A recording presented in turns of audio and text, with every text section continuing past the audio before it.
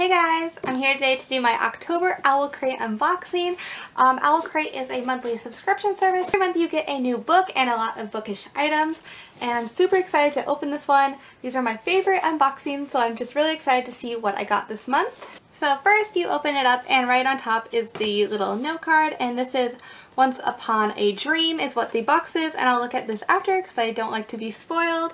So right on top is a pin, and it is the same pattern as the card. It's like a little guy with a spindle and a little fairy.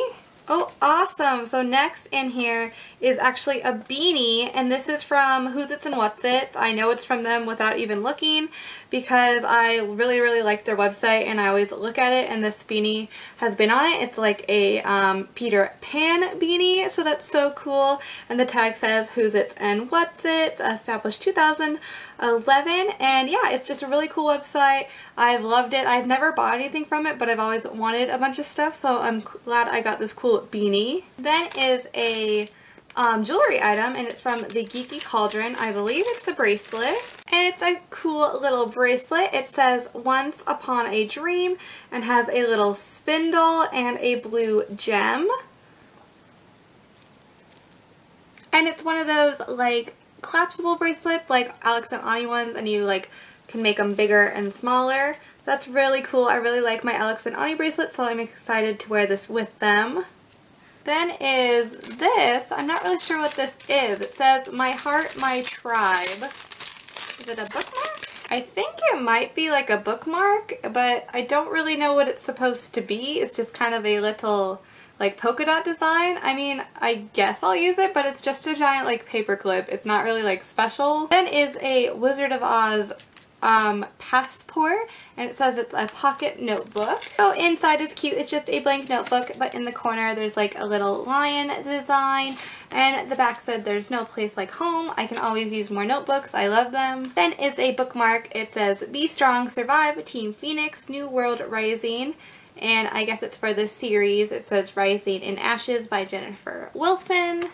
Finally at the bottom is the book. It's called Vasa in the Night? Vasa in the Night by Sarah Porter. I've never heard of this. Here is a temporary tattoo. It's like a swan with a hand in it. It says Vasa in the Night, and that's cool. Then is a signed book plate for Vasa in the Night, and then a little note from the author. So I'll have to read that, and it goes with the book. And let me read the inside. Okay, so it's inspired by a Russian folktale called Felissa the Beautiful. So that's cool. I'm excited to read this. I've never heard of this before. It's pretty short. It looks like it's only like 300 or so pages, but I'm excited to see if it's good. Finally, at the bottom is a card for the next month's box, and the theme is Wonderland, and it looks like it's going to be like all Alice in Wonderland inspired. They have a little sneak peek, and it is an item created by Authorized Endorsements. Guys, that was the October OwlCrate box. It wasn't my favorite stuff to get, but I still really liked the things I got. I just never heard of the book, so I was a little disappointed in that it wasn't a book I thought it was going to be, but I'm still excited to read it. It sounds pretty good. So yeah, thank you guys so much for watching. Bye guys!